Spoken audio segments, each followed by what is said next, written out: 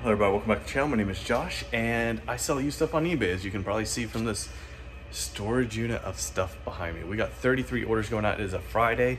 This is everything that sold on Thursday and this is everything sold like Wednesday afternoon, all day Thursday, and then Friday morning.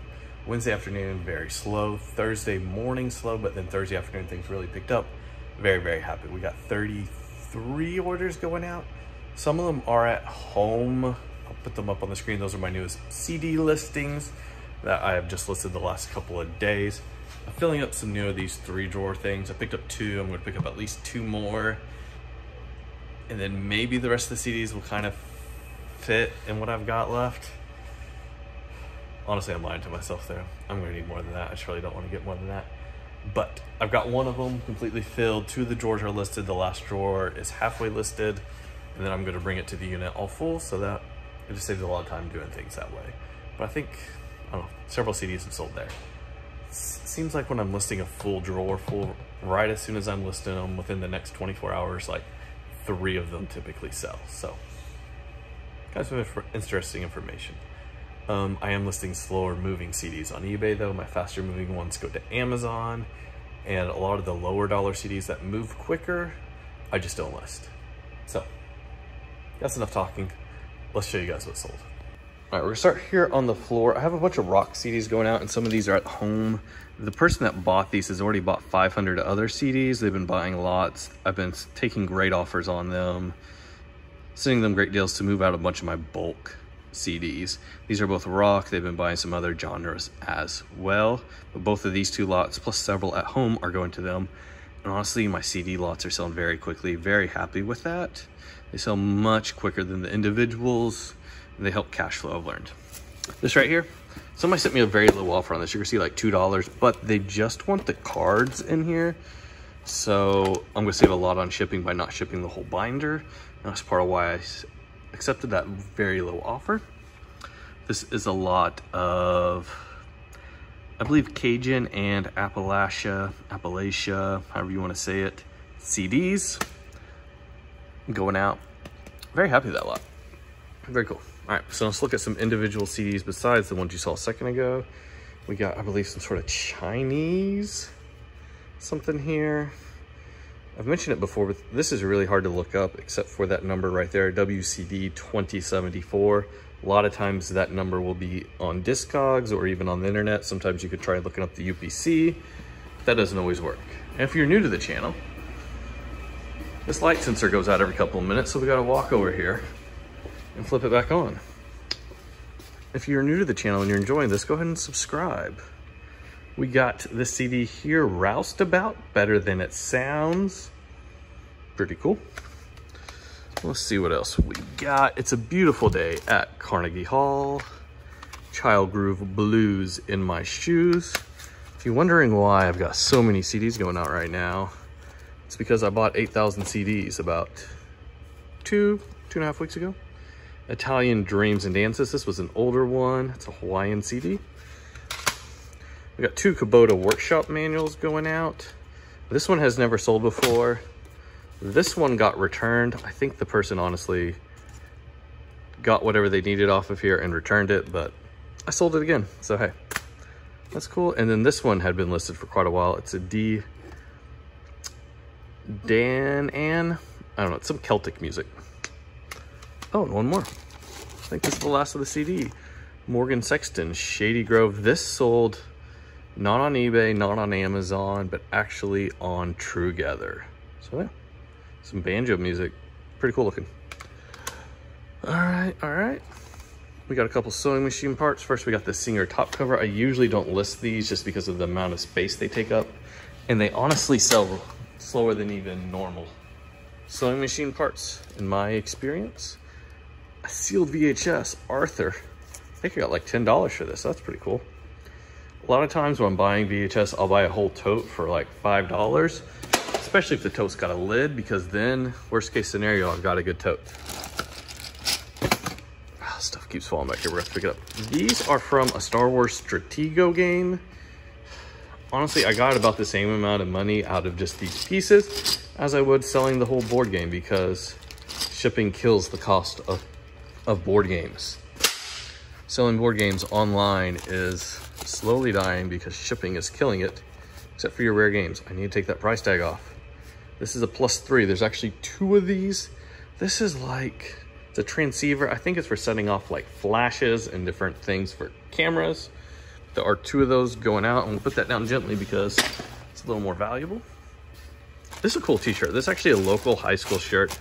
I had this in my booth that I had here where I was selling things at. Kind of your typical vendor booth situation where you drop stuff off, price it, and they sell it. But they closed down, so I no longer have this, but it was a local shirt, so I had it in there. Did not sell. Sold online to somebody in California. Not California, New York. Same thing, different side of the country. Here we go, we got a camera going out. Nikon Coolpix, I almost kept this one. I really need to keep one of these good little point and shoot cameras because I've got somebody that's taking pictures of all my CDs and such. I've been having them do it on an old iPhone. I want to switch to that. I want to switch to a camera. I meant to pull that one down and then it sold. So what can you do? What can you do? One more sewing machine part. This is off an old Elgin machine. Don't really see this style of thing anymore. Pretty cool. Another sewing machine part. This is a computer board off of a newer Brother machine. You don't see these on the older machines. But I pull all the computer boards off because they all sell. A shirt, single stitch. If you can see that line of stitching right there, there's only 1 line. If you look down on the shirt that you're wearing right now, you will see 2 lines, unless you're wearing an old shirt. Some like basic Hawaii Maui shirt. Pretty cool. Better speech and better reading. I was telling you just in my last video that this type of stuff is selling right now. If you've got any of it laying around, list it. Because people still do use this for homeschooling. Some people do. We don't. Let's see what fell back here. I'm sure this is great camera work. I think that's everything that fell. Yeah, it is. Here's the other one of these +3s that I had. One more Singer part. This is off a little Serger 14U32. Person was very nice with this. They offered to sell me a bunch of sewing machine parts, but I literally just bought 7 sewing machines that day. So I told them no, I have plenty of stuff. That was a funny story. So I went to buy a trailer load of books, but the manager wasn't there. So what did I do? I bought 7 sewing machines instead. Saved the whole trip. The trip wasn't that long, but yeah. Got them a little bit lower than my normal buy price too. So hey, pretty good. The Church Triumphant, I've sold this record before and I have another one listed still. Oklahoma Baptist Festival Choir, the Singing Churchmen. I find a lot of the Singing Churchmen and Churchwomen stuff around here. It does seem to eventually sell, but it's very slow. But this record, I've sold it twice now within the last 2 years, so I consider that pretty good. One more book, Las Vegas is My Beat by Ralph Pearl. And this is a lot of just Cajun CDs. Now, I don't normally group CDs by the genre Cajun, but in this last purchase I had, there was a whole bunch of them, so I made a couple lots up like that. We got a few things in the other unit. Do not leave yet. I'm going to walk down there and show you what else sold in just a minute. But here's my storage unit down here. Bins for bigger things. Things that fit in these baggies in the SKU system that lots of people use. I do those. Love this system. Best system I have. Smaller containers, you can think of these just like totes, but they're much smaller for much smaller items. I use these drawers for my CDs and cassettes because they just fit so wonderfully in there. Absolutely love how they work. On the bottom down here, I have boxes that like offices will get paper in, filled with books, because that's how I like storing my books. And then I do have some space on my top shelf where I just have random stuff hanging out that I don't even have SKUs on, so I just have to try and remember where it is. And just ignore this shelf. This is just always a mess. This is my mess area. Let's go to the other unit. All right, the way it worked out did not sell very much from down here, but still very happy with it. We sold one Presto salad shooter part. I do not part these out anymore, but I used to. Don't anymore. Next, we found Playing the American Reed Organ by Robert Gellerman.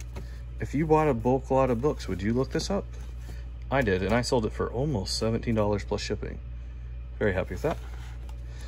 These actually ended up being not that bad of a sell, except for the fact that they took a while to sell. These are Monopoly cards from the Mario Kart version. I got like somewhere between $7 and $8 plus shipping for all those cards. Once again, board games, shipping them kills the price.